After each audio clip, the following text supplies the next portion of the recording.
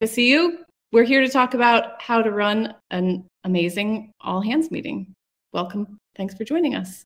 My name is Michelle Benjamin. I'm the VP of Marketing at Scoot, joined today by Ed Stevens, our CEO and founder, and also the person who runs all of our weekly all hands meetings. So who best to talk about it? Welcome, Ed. Hi. How's everyone doing today? All right. So what are we going to talk about today? We're going to be talking about the problem with all hands meetings. We obviously already know many of those since we're here to talk about how to solve them. And we're also going to be talking about measuring ROI, which I don't think, Ed, is that something people actually talk about for all hands? I feel like success of an all hands is hard. So, well, yeah, I mean, we're going to go over some of these things because now that work is more spread out, people are hybrid, remote, it's just hard to get a really good, energetic all hands meeting going. And we're going to go through some of those problems, but you really want to think about your all hands meeting as an investment because it takes a big chunk of your company's time. I was doing the math just a few minutes ago. If you have 250 people going to your all hands and your average salary is $40 an hour, which would be probably typical in a corporation today, that's going to be $10,000 per all hands meeting for a 1 hour meeting. 10,000 bucks. That's right. A lot. And so you want to think about how do you measure success of that? How do you know you're doing a good job? And is it really driving the outcomes that you want? And then, yeah, and we're also going to give you some great tips on how we and clients and other companies take this opportunity and don't just have a go through the motions all hands, but really drive something that is amazing. All right, let's do it. So why do we do all hands meetings? Well, there's really two reasons. The first one is more practical, and that is you've got people all over the world, all over the country, and you're trying to get them to row in the same direction. And we call that alignment, right? So what's our strategy? How did we do against it? What are we doing next quarter? And we look at the results. We can sort of think about performance and get everybody to know what success means and go achieve it. But that is just kind of the business side of it. When you get to engagement, that's where we start thinking about energy, passion, trust, the kinds of things that can really differentiate us from competitors. And we know that when there's no engagement, people might know what they're supposed to do, but are they going to really apply themselves? So you have to have that sustaining energy that comes from engagement, and you also have to have the business alignment. That's also important. Yeah, they're definitely both very important to having a healthy company culture. So what's the problem with all hands meetings today? I mean, there's so many. It's almost hard to list them. The first thing is here we have a great picture of a in-person all hands meeting, and look at what's happening here in this picture. We've got people raising their hands. They're looking at each other. They're smiling. Look at the people in the front row are turned around, looking at those who are talking or engaged. And we know that when these people arrived, they were talking with each other next to their seatmates. We know that there's networking happening. The problem with the all hands meeting today is that it's a one-to-many presentation that's boring. Mm-hmm. And that's the primary problem with it, right? So when we think about engagement, that's the real problem. It's presenting the information for alignment is really easy to do and great on Zoom, Microsoft Teams, pick any platform you want. But when you have all those cameras off, I mean, we see now, what's the percentage that we see? I think it's like over 80% of people will have their cameras off in an all hands meeting based on what our market sort of research has told us. So that's a problem. It's a huge problem. Imagine if you went to your in-person all hands meeting and everyone was in the meeting like this, or their heads down, or, it was just like not talking to anyone. It would be depressing. And that's the issue. For sure. And I mean, from the presenter's point of view, nobody wants to be that person talking into the void. I'm sure that's not something you enjoy doing, Ed. No, I invented this platform so I would never have to do that. Yes. All right. I mean, employee disengagement has so many impacts. We kind of touched on some of these, but you know, Ed, what do you think about this? I mean, you have reduced productivity would be right at the top of that list. That means your salespeople are going to generate less sales. They're going to talk to customers in a way that you don't want them to because they're just not feeling really up, not feeling energetic. Overall trust, business is moving so fast. I mean, just think about what's happening with AI and the economy, new technologies. It can be really overwhelming. And how do you structure an organization that can talk about really, really difficult things and the ramifications of them? And that's trust. Trust is really, really hard to build. And when you have all that stuff, the business gets more successful, and then you get reduced absenteeism and reduced sort of departures as well. So yeah, there's a lot of negative financial impacts to unengaged employees. And our all hands meetings are, one of the biggest culprits in continuing that disengagement. For sure. So here's the big question. How do we measure success in an all hands? Yeah, and we put return on investment because it is an investment.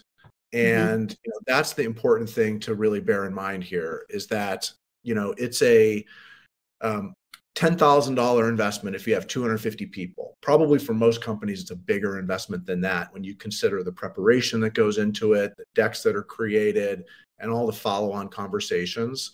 And so when I think about measuring success, there are a variety of ways to do it. And what we're going to do is we're going to break off and we're going to ask you to just talk with the group that you're inside the scoot room. So first things first, you're in a scoot room. You got here, you didn't know what to expect, most of you, and you're in a bubble. That bubble will move, and it will move based on if you hold down your arrow keys, okay?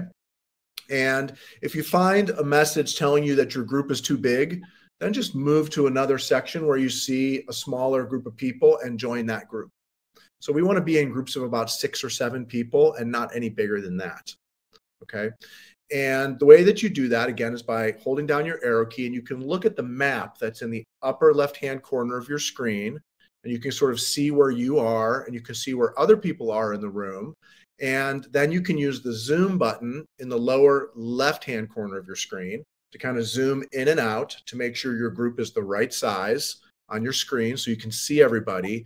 And then when we get back, we're going to have that snappy jazz music on again. But if for some reason you don't like it, you can turn it off at the bottom of the screen, or you can change the volume of it. Okay. Now, you don't have to have your camera on, but normally what happens when we do these webinars is that over the course of the webinar, more cameras get put on. And so at the same bottom of your screen, you'll see those icons for camera and microphone, and there's a little arrow at the corner of those where you can kind of pick your microphone and pick your camera and go ahead and join this conversation, because that's what we're here to do, is engage and learn how to engage. And cameras on is one way to do that. Of course, you don't have to have it on if you don't want to or can't, but it's something that is a lot more fun.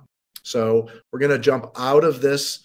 We're going to do just 5 minutes, and all we're going to do is we're going to ask you to, if you just go to the next slide, all we're going to do is we're going to ask you how you measure success in your all hands meetings. You might not do it, so come up with some ideas. Maybe some of you do measure success. And we're going to come back. We're going to ask a few people to jump in.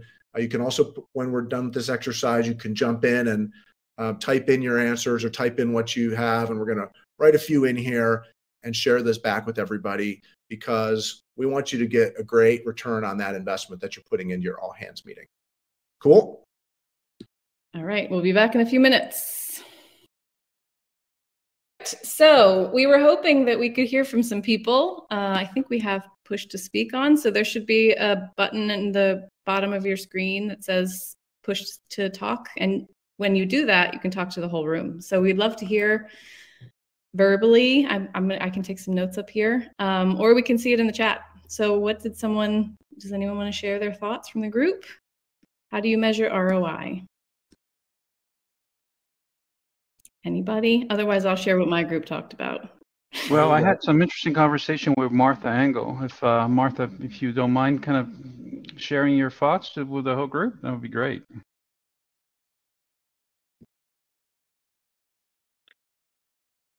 There we go. Okay, sorry. We spent the first couple of minutes just like, can everyone hear me? Yep. Yeah. Oh, okay, great. Sorry. Yeah, we were doing a bunch of like bubble bouncing for the first few minutes. So sorry, we didn't get to a lot of the meat right away. But some of the things that we talked about was being able to measure what the employee experience has been like through employee engagement surveys. So we take that feedback on communication from the company and where we see the all hands meeting coming up as a good point of contact and where that information is disseminating.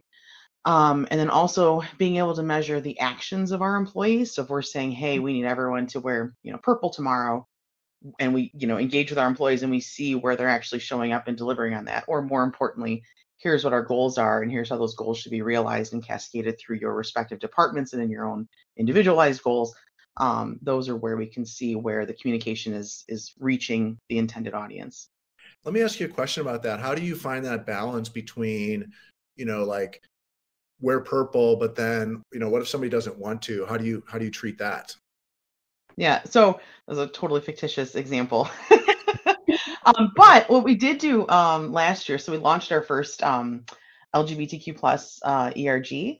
And so we had a color challenge where we had an opportunity and put it out there very much as an option, not as a mandate, that to say, hey, if you can get your team together, your team is assigned purple, your team is assigned red.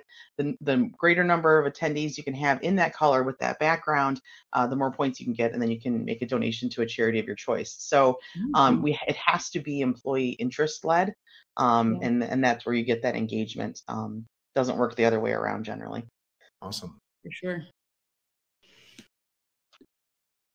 Okay. Right. Anyone else? Yeah, we also had Isa from Canada kind of sharing with us some thoughts. Isa, do you mind kind of speaking to the group?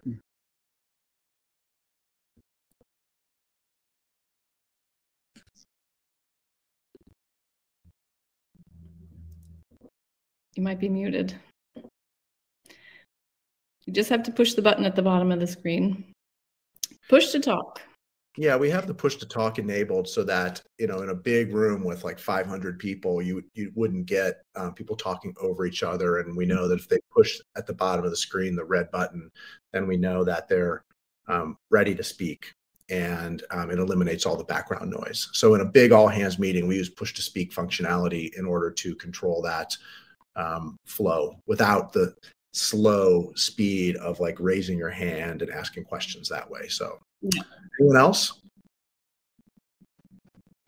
A couple of things that I heard in my group was pulse polls was popular along with surveys. And then also someone said they can measure the success by, did we get through every item on the agenda?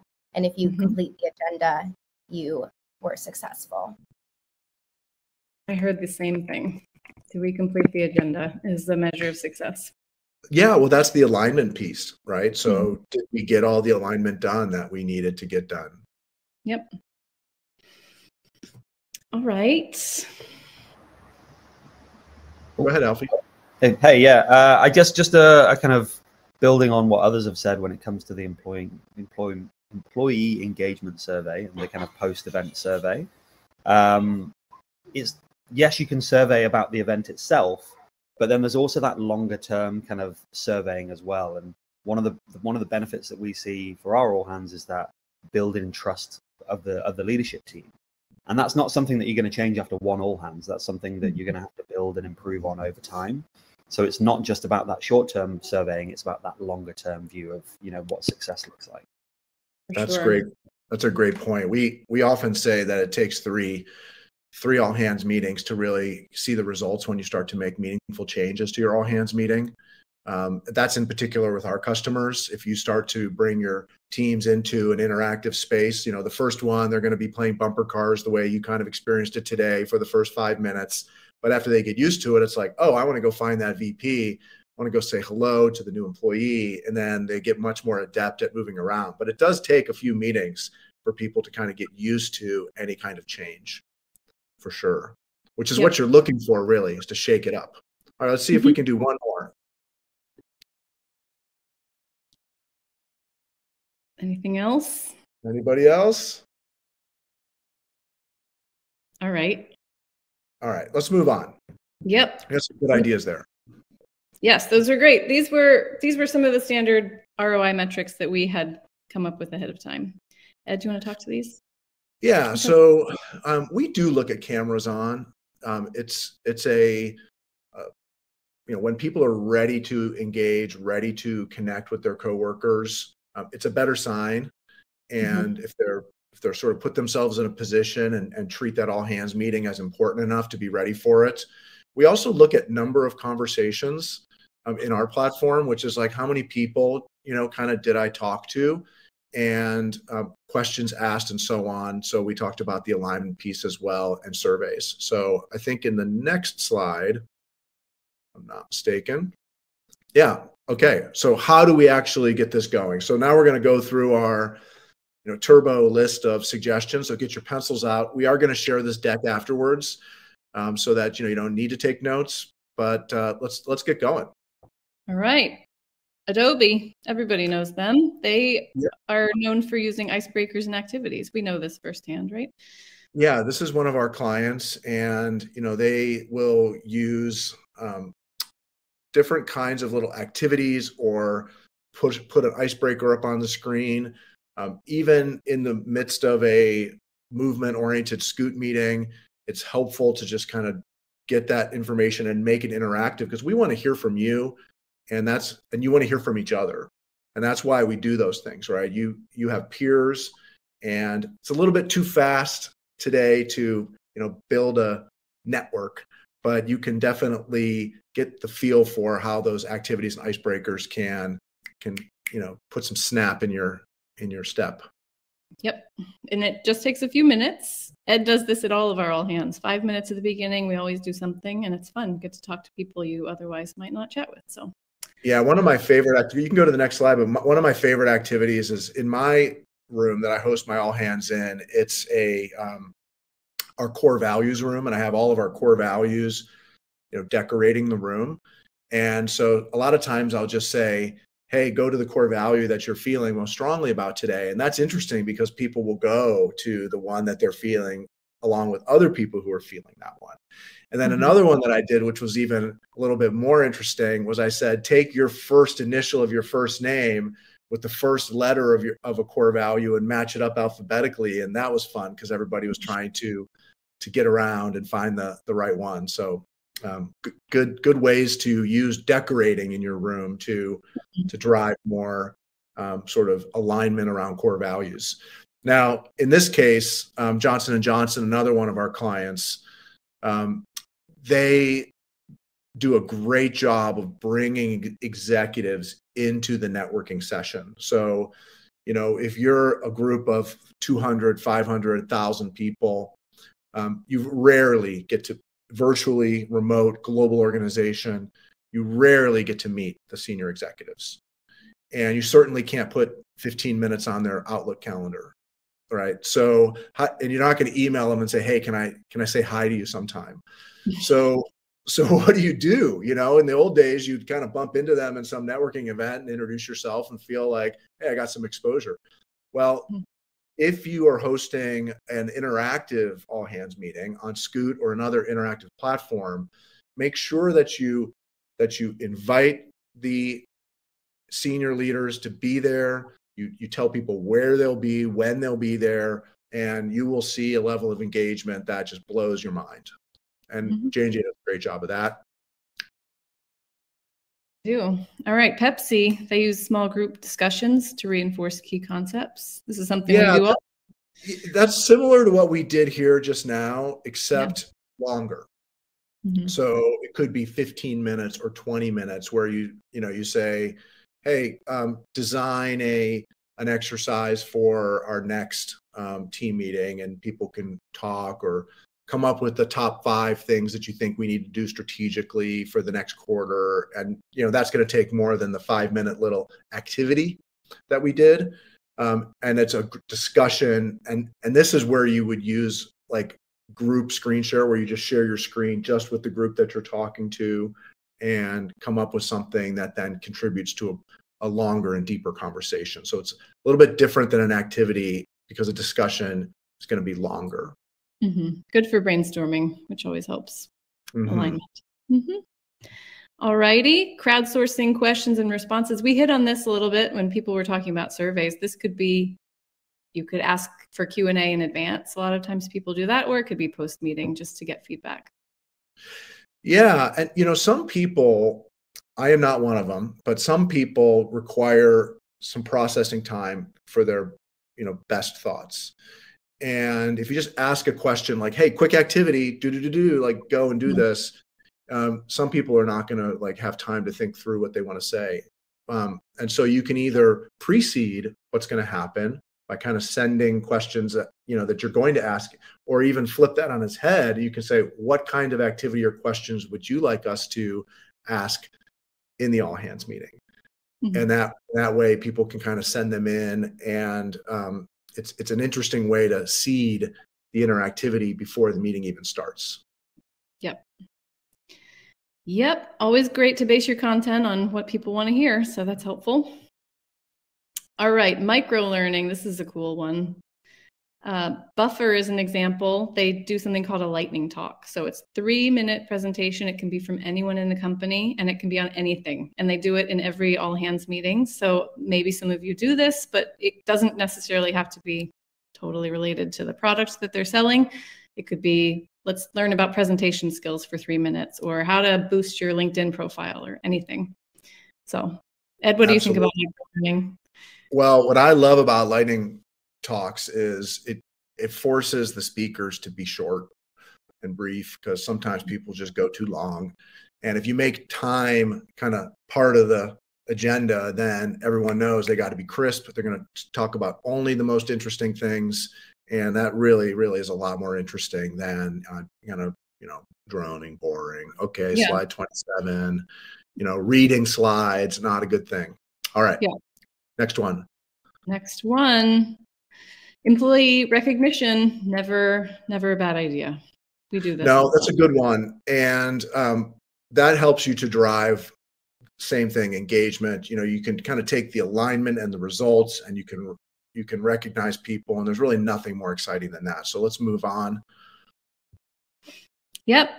Adjusting for distributed teams. I know this is this one. I'm gonna give you a secret to making your all hand really, really interesting. And that is to always skip at least one slide. Okay. And he really does. To be honest. No, you did. All right. Great. I always put 1 or 2 slides in a presentation knowing I'm going to skip it. Yeah, just to keep you on your toes. All right. Well, let's make it fun. Etsy is known for including an opening act before their content, and their CEO is often the person who will get on stage and apparently is a musician. But fun always makes things more energizing, right? Not every company is going to have like someone who can play the ukulele, at the beginning of their all hands, but everyone has pets, almost everyone.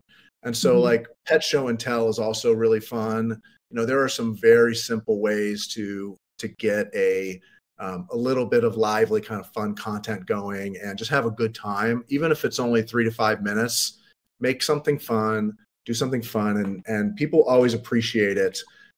There's a little bit of entertainment in everything we do in business, and you don't want to forget that. So, pets is something you can go back to. Everybody loves a puppy and a kitten. That's true. Can't say no to a puppy. That's right. All right. Adding new presenters. We're going to try this out for ourselves. I hope Daniel's ready. Some of you may know him. Yeah, some of you know Daniel. He's our Director of Customer Success. And, one of the sort of most interesting and fun things you can do is just shake up who's actually speaking. So as we are here to entertain, to discuss, now it's like, oh, here's another person. Hey, Daniel. Hello. How are you two doing? How's it going? I'm doing great. Thank you. I love your background. Thanks. Yeah, we have that in common. So, so Daniel, we just wanted to bring you up here to show that it's kind of interesting to have another presenter join. But maybe while you're here, you can tell us a client story about one of the larger all hands meetings that we've done recently. Sure. Yeah. So IBM is actually one of our larger clients. As recently as 2 months ago in January, they held a quarterly division-wide call for over 1,600 people across 3 different time zones. So it was pretty large scale, but you know, it can be kind of difficult to facilitate such large-scale meetings or events, and even less so to do it virtually while still having, you know, retaining a high level of engagement from users. But really, over the course of the last year, IBM has transformed their quarterly events into an entire day of collaboration, of networking.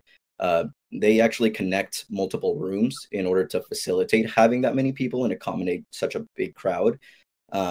But it's really interesting because they choose to decorate and theme their rooms differently, and they align with different main discussion topics that they're going to have. So they're really giving their users agency to go in, get the same content as everybody else, and then kind of choose a different discussion topic and move into that room and interact with people that they may not see otherwise. So it's kind of interesting to me also. Sorry, I didn't mean to cut you off there, but you know, I get kind of heated about this stuff. But one of the really interesting things that they actually do is that by having the different connected rooms and having to do such a large scale meeting across different time zones, there's a lot of overlap between different regions for maybe an hour or two just during that day. So they're actually getting the chance to interact with some of their counterparts in different regions just by joining at a specific time. So it's really giving them a lot of access that you may not see. So I just think that that's a testament to the kind of the technology that we have here and what we're trying to accomplish. So yeah. That's awesome. And thanks for joining us up here. Yeah, and 1,600 people times that $40 for 2 hours is over $100,000 of cost. And so you're looking for a return on that investment. And you know, that's the important thing. So let's be true to our word and keep things moving here. What do you say?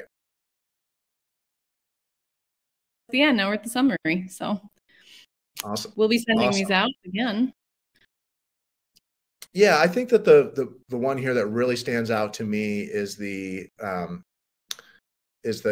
accessibility to leadership, because I think that's, you know, we talk about how in remote work, hybrid work, sort of it's difficult to mentor young employees. You know, new employees don't get that same experience, and part of that experience is getting to know other people in the organization, and you know, building enough of a relationship where you can call somebody up for help. So bringing leadership together, that's my favorite of all these.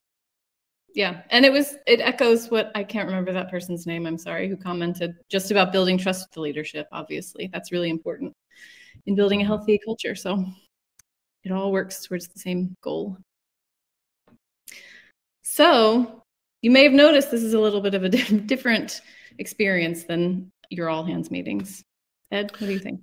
Well, I would say, first of all, thank you for joining us. Thank you for experiencing it. I hope we gave you some good value that you could use on any platform, including other interactive platforms. But we believe that the future of large all hands interactive meetings means that people can move to meet the people they want to meet with, so that you can have interactive activities, you can have executives participating. In order for that to work, the audio has to get quieter when you move away from people, and you have to be able to share your screen with just a small group of people, the way that you would kind of show your iPhone to somebody who you're sitting next to. And then, you know, you can notice the spread out throughout this room, there's items, and some of those items have little buttons you can click on, like request a demo. If you'd love to get a demo, we would love to give you one and kind of dive in deeper.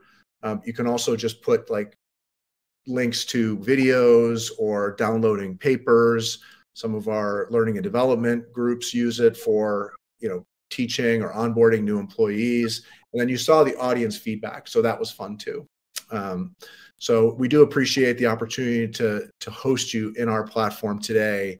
And yeah, this is amazing. I mean, when we host a meeting, after 3 meetings, our clients will see cameras on in 90%, as opposed to cameras off 80%. So that's a big difference. You're not going to get it on your first meeting, because some people will show up to their first Scoot meeting not really knowing that it's an interactive, and they won't be as ready. Michelle, I mean, this is like, most people speak to at least 7 other people. Yeah.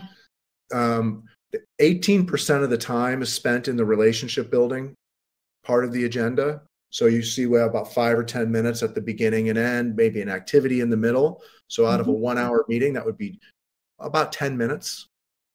Okay. And if we had 75 people, there would be at least 25, 27 simultaneous conversations happening at any one time. So it's thinking about your all hands through these numbers on the engagement side of things. Yeah. And that's what's new. Go ahead. Well, I was just going to say it's a little bit different looking at ROI that way versus how we were talking about it ahead of time when we have a survey or did we get through the content? It's a whole new world.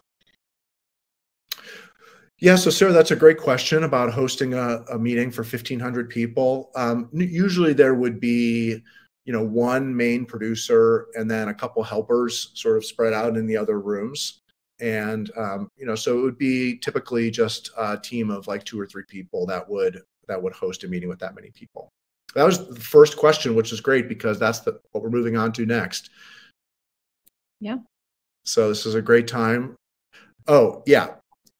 I said most of that stuff. If you want to be a hero, if you want to take your all hands to the next level, we can do that for you in a way that's super low risk. You don't start off with the 1,500 person meeting, right?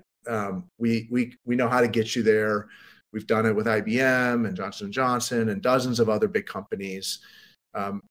What's making you feel a little possibly nervous about it is the excitement. It's like, I remember when I was like 12 years old, on the morning of a vacation, I would wake up with a stomach ache. And I would be all nervous because I was so excited to go. And then finally we would go. And so some of what you're feeling, a little bit elevated excitement, that's what your people are going to feel. And that is what you're going for. It has to be a little bit, different in order for it to be interesting. If it was exactly what everybody was comfortable with, it would be boring. So sure. After this is over, after the Q&A, I'm going to go to the middle of the room. You can find me. You can also find anybody with one of these blue backgrounds.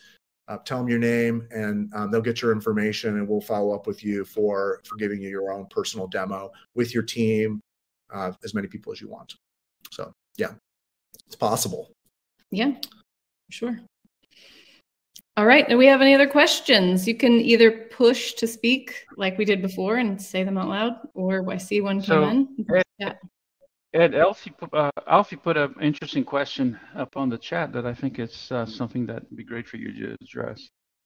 Yeah, thank you. I was just looking at that. So that's exactly what we did. Was we invented a platform that replicates for a large group of people what happens when you meet in person. Because if you have an all hands with 250 people or of any size in person, people arrive. And as they arrive, they have sidebar conversations. They're saying hello to new people. They're getting a minute with the boss. And then they kind of shuffle into the place where the presentation happens, which is like what we're doing now. Like Michelle and I are sort of on the stage.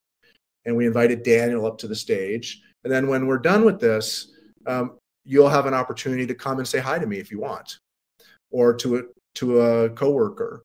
And that's called social agency. It's the power for an individual to seek their own social outcomes that are important to them at that moment in their career, right? It might be to meet an old friend, it might be to meet the boss, but they get to do that.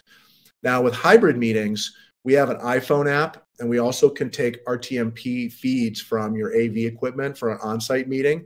So if you have like 100 people on site with a stage and a camera, we can take that feed, and then we can put that feed into the window where Michelle and I are. And so the virtual attendees can kind of network with each other, and the in-person attendees can network with each other. And then the speakers can join the virtual room on their iPhone if they want. So we have really good hybrid sort of setups. Another question I'm just looking at, as far as the, how do I address when people don't participate? That's a great question, Diana. You know, it takes 3 meetings. So the first thing that I do is I don't expect everybody to, you know, in the course of 1 minute of arriving in their first scoot room to be like, oh, this is the future. There's all the buttons. I'm totally comfortable. It takes some people time. So the first thing that we do is we send guides out in advance. We prepare for like those IBM meetings. The executives get prepped in advance. You know, depending how big the event is, more preparation is appropriate for, you know, 1,600 person event than a 50 person meeting. So we're going to make sure everybody knows, but even then, lots of them won't read it. And so they'll come in, and we'll just be patient with them. When they don't want to participate, we'll let them just receive the content this way with their cameras off. And then what'll happen is tomorrow, the next day, their friends are going to say, hey, I actually had a pretty good time in there. And they'll be like, oh, really? They'll be like, yeah, it was cool. I got to meet whoever. And they'll say, oh, that's interesting. So then the next meeting happens, you're going to get a higher percentage of cameras. And then finally, you'll get people realizing that this is the future. Because think about it, 10 years from now, no one will be doing all hands meetings in static rectangles. No company in the world, 10 years from now. Everybody will be doing them in some kind of interactive platform that replicates more of the in-person experience. They're not going to be having big VR goggles on, because you got to be able to do this from an airport. So it has to work on an iPhone. It has to work on an old computer. It has to work on internet, you know, at home or in foreign countries. So all of these pieces come together for an interactive platform that works on all the equipment your company already has. And that's sort of what will happen. And so once you realize that this is the future, then it's only a question of when you're going to get into the future. You know, if you're kind of like new things or you want to wait, that's more your style. How do you class as a large group? Oh, large group of people, I would just say like where Zoom breaks is where I classify a large group of people, right? So if I have a meeting of 2 or 3 people on Zoom, works great. Conversation is totally natural. There are no sidebar conversations. There's no networking. It's just 3 of us. Do you know the average number of people in a Zoom meeting is about 4? And so, you know, what that means is that that platform is designed for small numbers of people to meet. And when you have larger numbers of people, what happens? Awkward silence during the arrivals period. People turn their cameras off because they're not supposed to speak anyway, right? So they know it's just a receiving. It's like reading a letter that somebody sent you. I mean, it's just a receiving activity. So wherever you think Zoom breaks, I would say 25 people, 50 people for sure. And then when anything over that, it's just a completely crap experience. You know, very, very unidimensional webinar style, not interactive. So, but about 25, 20. Agendas, just looking at the questions in the chat, I got great questions in there. You know, we can help you with that. We've got a whole bunch of content that can help you create agendas for these meetings. We do that all the time for our clients. Does anybody want to throw a question out verbally, or is that it? I think I got them all. Yeah, I think you did. This is super exciting. Great group. Yeah. Thanks everybody who participated and was actually speaking to us. We get very excited when we hear other people's voices, so it's easy to please us. But Ed's going to be in the middle of the room. If anybody wants to ask more questions, there's several Scoot people around. And also, yeah, and also if you find one of those little links that say book a demo, you can just do that, and we'll follow up with you afterwards. So those clickable room items are really interesting because they allow you to kind of get another layer of interactivity when people don't necessarily have time right now to talk. So use one of those if you'd like. We'd love to chat with you. Yeah. Thank you. Thanks everybody for joining. And okay, sorry, I thought that was a big question that just came in right as I was sending it. Apologies. Thank you so much for taking time out of your day. We will be sharing the deck out with everybody, and I hope you have a lovely rest of your day. Thanks, Ed. Bye.